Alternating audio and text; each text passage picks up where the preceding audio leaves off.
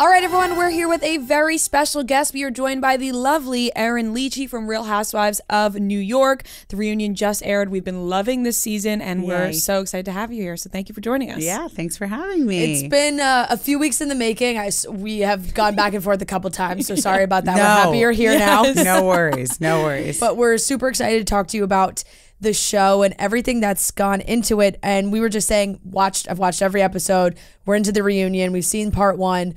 But I want to kind of like start a little bit at the beginning because everyone was very intrigued by a total reboot and what that meant and what that entailed. And you guys definitely delivered, but I want to know like what that process was like for you becoming a Real Housewife, like from the beginning, like casting. When did you get to know the other girls? All that. So we all kind of knew each other. Uba and I knew each other before we started. Obviously, I knew someone who is not on it anymore. And she was like, I had known her for a long time. But, you know, the whole casting process was so crazy. Like you do like these like interviews on the phone, and then it becomes like a longer interview. And then you just like go into the office and like meet all these producers, and you have like a real meeting, and it kind of goes fast. Like somehow it's like all of a sudden you're either getting the offer or you're not. And what's crazy is I got the offer on my 35th birthday. Like I remember where I was standing because it was such like a day anyway. So that was like kind of wild, and I was like, maybe this is meant to be. So I think so. When you heard that they were doing like a little revamp, they were, casting new people for this season, were you interested immediately? Did somebody come to you? Like, how did you get your name in the door? So I didn't even know they were doing a reboot. I had no clue. But Lizzie texted me and she was like, I think I'm moving back to New York and I think I might be on Housewives. And I'm like, what do you mean? Like, you're going to be with, like, are you friends with Leah? Like, I didn't get it. And she was like, no, they're recasting the whole entire group. I was shocked. And she's like, oh, actually, you might be really good for it. So, because I think they were like looking for like one or two more at that point. Right. So I'm like, okay, I'll talk to them. And that was it. Well, I think they did a really great job casting all of you. We just talked about this. I think the cast of characters is really great, and you're pulling people so different. in. Yeah, and exactly. So different. It's different, but not in a way where, like, it feels like we kind of know you guys already. Like, not in a way where you're like, oh, this is different. I don't know how I feel about this. Like, people are pretty locked in immediately. Right. Like, you can understand our personalities pretty quickly. Yeah. Yep, definitely. So who would you say like you got along with the best at the beginning? I mean, Uba and I just like have a really good time together. Yeah. Like for whatever reason, like we make each other laugh, like we riff on each other. I don't know, we just have fun. It's like my fun friend. And also she's got a lot of depth to her. So like you can talk to her about things. I think Jenna and I have a more like I don't have to talk to her all the time to know that I can just trust her and say things to her. Yeah, it's just like one of those bonds, like friends that you don't have to speak to for 6 months and then you pick up right where you left off. Yeah, that's how my friendship with her feels. So everyone made such a big deal, of course, about her being on the show. Yeah. Do you guys think that you were a little like not nervous is the wrong word, but like it took a little bit longer to feel her out than maybe some of the other ones? So I am like a freak, and people don't know this about me, but I literally know nothing. Okay. I tell people all the time, like, I don't know anyone. I know nothing yet. Like, I grew up in the city, and obviously I'm well connected and know a lot of people, but I'm not like on Instagram all the time, figuring out who's who. Like, I just don't know. You know people because you actually know them in real life, not because you're like following along with. I wouldn't know. Like, I had no idea who she was. Like, I probably at some point heard Jenna Lyons, J. Crew, but like, I didn't know. Like, I just didn't know. So when I heard she was coming on, I was just like, oh, cool. And then everyone was like, no, this is a big deal. She revamped J. Crew. And then everyone had their theories about her and blah, blah, blah. But I just genuinely got to know her, like totally with not like understanding any backstory. Yeah. So it was kind of better that way. Yeah. So in part one of the reunion, we hear Uba out of nowhere say, can we talk about how none of you wanted Jen on? And that was like, and Andy ignored her. Was like, that was a total side comment, and then just kept going. And that's why I love her. Andy was like, anyways. Yeah, does that ever get touched on, or was that kind of just moved? Because it was so fast. I'll tell you what happened. Yeah. It was so early on. I had the girls over. She was saying it because we were talking about the Cheesegate. Remember how we were talking about that? And they were all at my house. And I think at one point, that night we had FaceTime. We get really close with like the people involved on the back of the show. And we had FaceTimed one of the girls and she was like, oh, like I think we're going forward with Jenna Lyons. And I think we were all just like it's interesting, but how does she fit into the group? Right. You know, because she's older than us and she's so established and we're like these like poor new like girls that we don't know anybody. You know what I mean? Like in comparison. So that was just the conversation. It wasn't like, we don't want her on the show. How do we make sure she doesn't come on? But that's what Uba meant.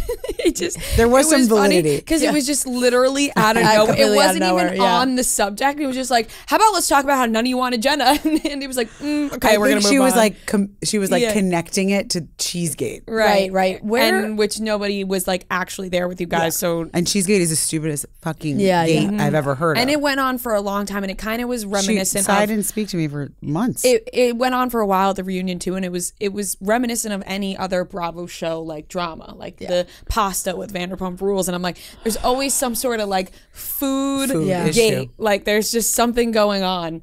And I just thought it was funny how long it went on. And also you were talking about how, you know, you host a lot of parties and you're like, it's finger foods. I want to know what was like specifically served at the party. Oh, at my event? Yeah. It was like sushi, which I guess they didn't want to eat because it had like the flame on it. I don't know. They didn't like that.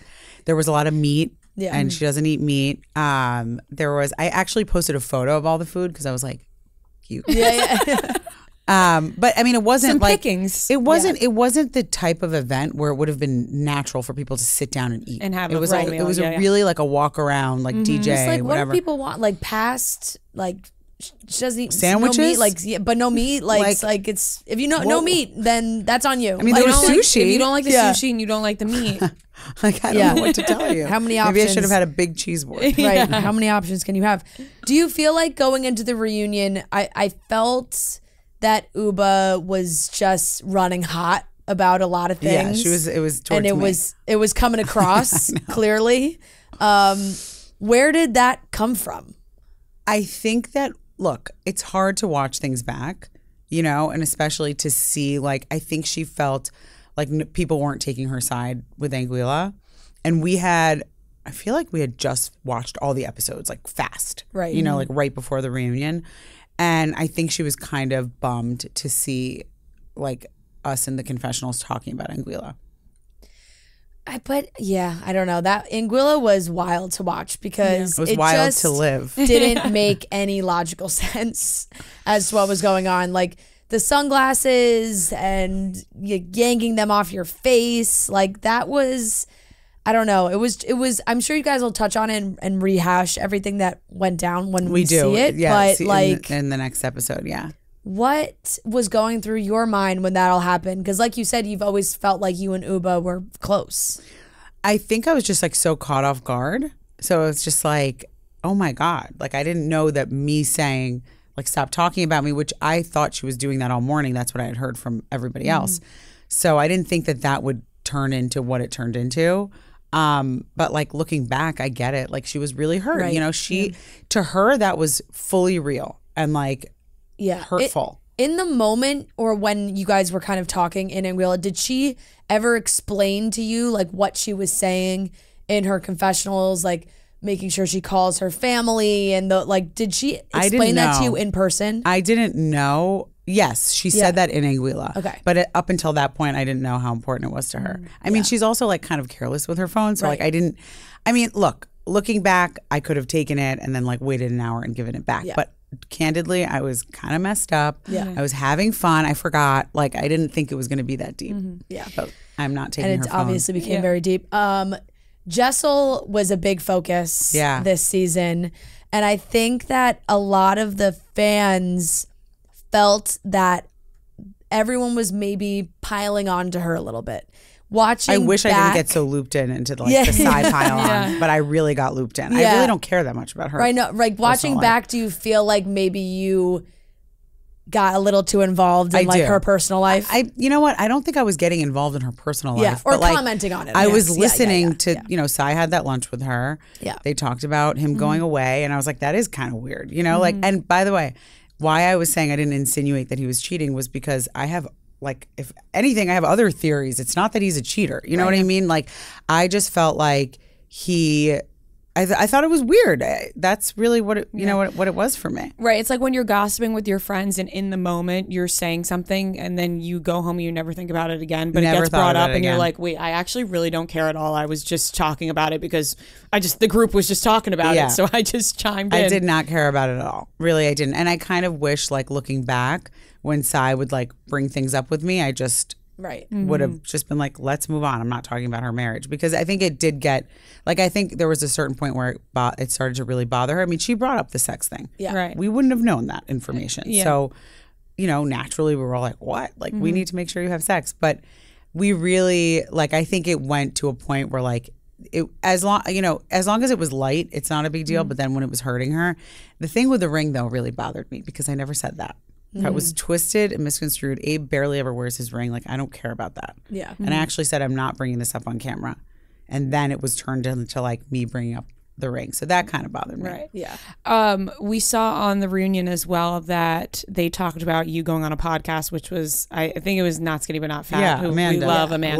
Love her. Close friend. Yes, she's awesome. And it was funny because I saw her, she kept posting on her stories where it was like a podcast and like the name was never said. I know. But do you feel like now, because right now you're on a podcast, do you feel like you have to watch your words a little bit more because you didn't realize Sai was going to whip out her phone and be like, this is exactly what you said. And you're like, all right, I didn't mean it literally, but I was just talking and things come out of your mouth. And I stand by the fact that I did not lie. Like, on the podcast, I didn't say she came into my home and insulted my cheese. I said she said, is all we're having cheese. What she said accurately was, she called me and said, are you serving dinner? If not, I'll eat before. Like, that was the conversation. But I was in, like, a conversational podcast. I mean, yes, I would like to avoid these things. Right. But, like, natural conversation can't be monitored like so closely. You know? And you're having a conversation about a show that's all about relationships. Right. So it's like, how do you not talk about the relationships that you have? Sai also kind of, like, you know, she said something to Jessel during the reunion, like, I don't care about you or your marriage, like, I don't, like, whatever. But then she was like, but I also think you're in a loveless marriage, like, and then Sai like, definitely cares.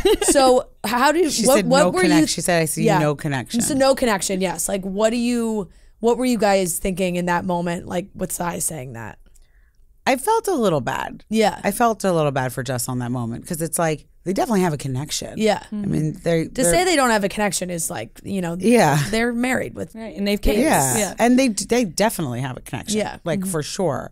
I don't know. I was not touching that with a 10-foot pole. I'm like, I'm not getting looped into this again. But what's interesting to me, looking back and watching it, is that a lot of, like, the animosity I felt from Jessel was, like, targeted to me. And it's like, why isn't that? It's like not leveled. And I get it, because Sai's more vocal and I'm kind of just like, okay, whatever, like, pile on. But it is a little frustrating because I really like them. And I feel like we've all had, like, a friendship, you know, even like Abe and Pavid are friends. And so that felt a little incongruous, but what did you think about her Rolling Stone profile? Did you see it? I thought it was great, except for the fact that I was the byline. Right. Yeah. I didn't like that at all. Yeah. Yeah. They're always putting something buzzy. They feel like they have to, like, throw out there, but and it's like not my views and not who I am, and it's like annoying. It's like at this point, it's annoying. Let's move on from it. Like, and it's something that you have clarified already, so it's unnecessary to be used as. And it's like, clearly, I'm very connected to Israel. Like, you could see that now, and you know, my family's like half there. Yeah. So it just bugs me that that's still like a stigma, because then it's like they're like naming me in all these ways that are connected to that. And it's like, can we move on? And if people don't click the article and they just read the headline, then it's like most immediate. People don't. That's what happens. People see a headline. Especially if it's like behind a paywall. Like, sometimes exactly. That's all you can see. Too. And people aren't like, I'm not really paying $1.99 to read this article. I know. Exactly.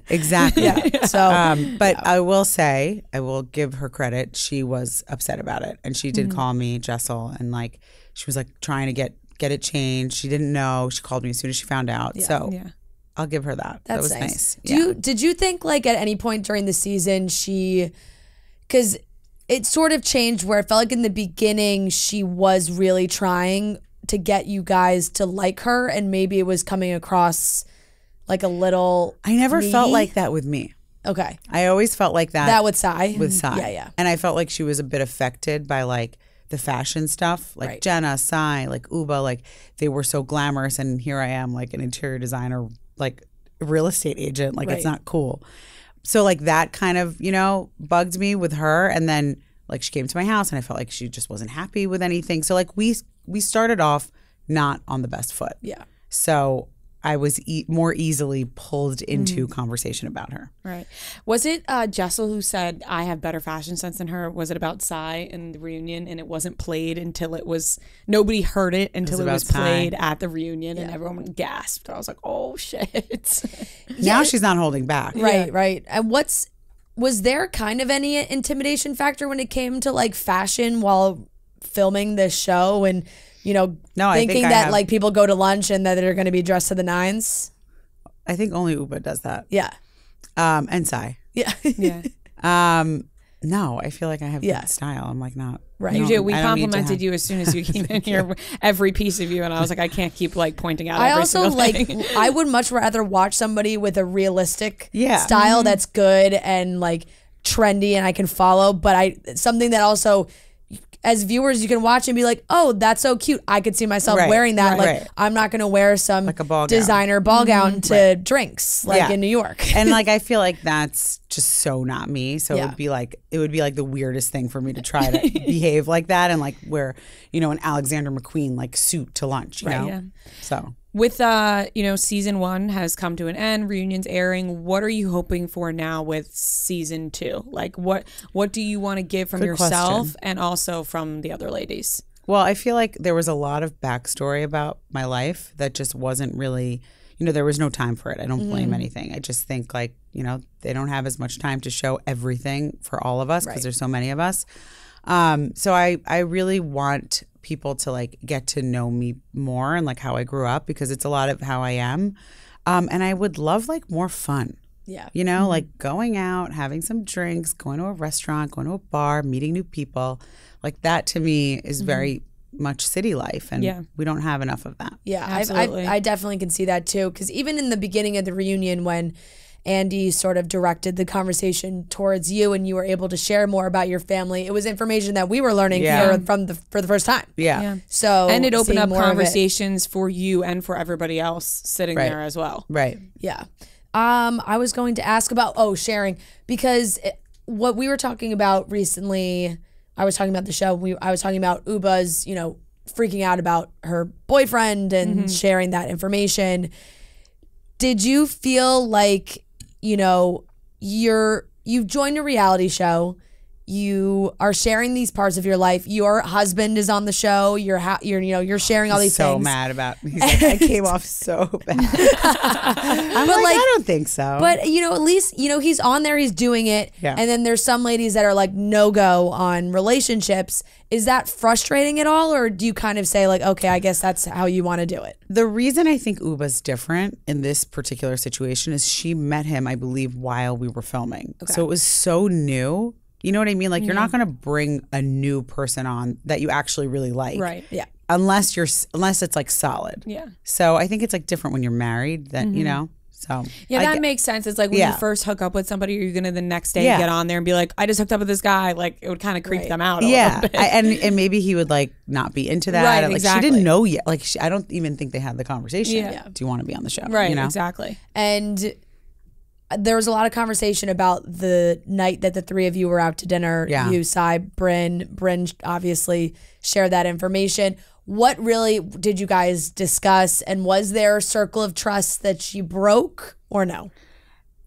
I mean, we have very different opinions on what happened, clearly.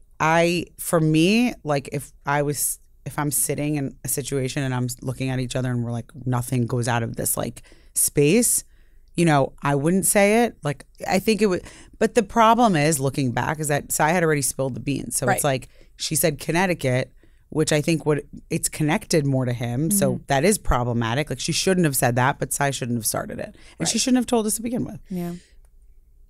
Do you feel like Sai did not take any ownership for doing that? Because I couldn't believe that Bryn and her had not spoken for literally so long. 6 months. That's crazy. It was really hard on Bryn because it like, it turned into something big, like in the group. I thought it was rough. Looking back, I think it was unfair. Of side to do that. Yeah, I think so. I mean, listen, she did it to me. I didn't speak to her for 3 months because of the podcast. So like, it's tough. It's like a weird feeling to not talk to your friend who you just went through this like crazy experience with for so long. Right. But I think that's also Sai's, that's how she deals with it. You know, like she had a rough upbringing. And for her, it's just easier to just be like, I need a break. Detach. Yeah. And then she does come to it. Yeah. I feel like we talk about this every time we have somebody on from Housewives or any Bravo reality show, where at the end of the season, end of reunion, we ask like, all right, so who are you on good terms with at this moment? Honestly, I'm on good terms with all of them. Thank God. Yeah. It wasn't like that like last week. So thank God. Yeah. What has just kind of been the experience now for you personally post Housewives? You know, obviously people know who you are, you do shows, you're out, you know, getting to be on like Watch What Happens Live and all these things and doing all that. How has that changed your life now once the show has aired? Well, apparently not enough, because I was flying back from Mexico, sitting in first, and like I, you know, took off my like sandals and like went like this, you know, in the front. Yep. And 3 hours later, there was a New York Post article. Erin Lichy throws Jenna under the bus for flying first, but flies first herself and took her shoes off. I'm like, what? So that kind of stuff is like. Hey, you're allowed to fly first. I thought so. I think you're allowed to fly first. I think initially, I think everybody learned why Jenna wanted to fly first and also get there early. Like, I think that was discussed at length. But I also don't think that you guys were like, oh my God, she wants to fly first. Like, I think you guys were just like, she'll only fly first. Also, it was like more like we were all flying together. Right, exactly. You know, it was like the experience. I don't think it. you were shaming anybody for flying first. No, like, if anybody gets the opportunity, like, you're flying first. You're flying. I don't know why we didn't get that opportunity. I would have liked it. Exactly. But I think, honestly, though, if there was one thing I would take back, it would be that comment. That comment. Yeah, because I think that she did, like, I did see more of her. I didn't know as much as I knew looking back on it, but I did see more of it being at her house and like seeing the state she was in. So I feel like I could have prefaced it better. Right. Uba called you a shit stirrer. Do you feel like gaslighting shit stirrer? Yeah, not rude. She's very polite. She's lovely. Yeah. She's a gaslighting shit stirrer. Do you own that title, or do you I'm denounce that title? I'm not a gaslighter. Gaslighter we can take out. I do not think you're a gaslighter. I'm not a gaslighter. We talked about it at one point. I wonder if it's going to be in the second episode where like he's like explaining the term gaslighter and he's like, that's not a gaslighter. Yeah. Gaslighter is like a heavy label to throw onto somebody. And I don't do that. Yeah. Do I start shit? Absolutely. Definitely. I don't do it on purpose. Like sometimes I just like make jokes or if I hear a tidbit from something, I like say it to someone else and it turns into like this huge thing. Look, it's shit stirrer is what you need for a reality show. I think that we would probably get that label. Shit stirrer. Because we hear things and we have to tell somebody. You know? Specifically each other. Yeah. It's like, like the first we're running to each other immediately. And then it's like, oh my God, you can't tell anybody, but, and then, you know, obviously you tell people. And I feel like that's where I would get stuck. It's like if someone looks me in the eye and says, do not say anything, that's different. Right. But like if I'm hearing things in passing and I think they're funny, like I usually relay the message. Like I don't know. I was saying recently, like you can, if you're in a conversation, you're like, don't tell anybody anything, and it's like really serious, like I'm gonna take that to heart. Right, same. If it's like a light conversation and you know you go and tell somebody something I said, just don't use my name. You know what I mean? Like you whatever, but just don't throw my name in it. Yeah, that's a good point. I like that. Just be like, I heard it, but just don't as long as it's lighthearted. Obviously, like you said, when you're like seriously, don't tell anybody this. Like I think people respect that. Yeah, but definitely. You said that you regretted that comment about Jenna. Was there anything else from this first season that you wish you could take back? I also wish I didn't get like as sucked into the Jessel stuff because I really didn't care. Yeah. Like even that dinner that we had with us four with the guys, like Sai and I and our husbands, we talked about so much stuff. But like of course the one time that's brought up, which wasn't brought up by me. Yeah. I was like, tell the story though, the backstory, and then we started talking about it. It became like we're talking about the sex life. Yeah. Didn't say the ring comment. We'll take that to the grave. Did not say it that way.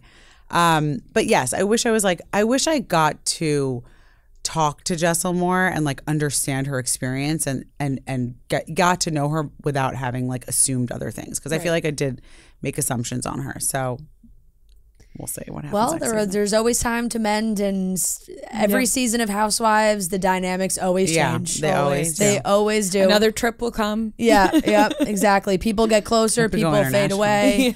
Yeah, exactly. So that'll be very fun. But I'm excited. I thought this was great. We're excited to watch the second part of the I'm excited too. reunion. See how it all. We were joking that we like to watch on Peacock because we get the uncensored version and really feel the passion. I was so excited when I put it on Peacock and I remember that it was uncensored. I was like, yes. It's so much better. And I said I felt wrong listening. Like I was listening to something I shouldn't have, but excited at the same time. I thought the first part of the reunion was really good. You did? I was really invested in it. Yeah, I completely agree. So we're excited. We're excited to keep watching you. Thank you so much. Yes, thank you so much. This is really fun.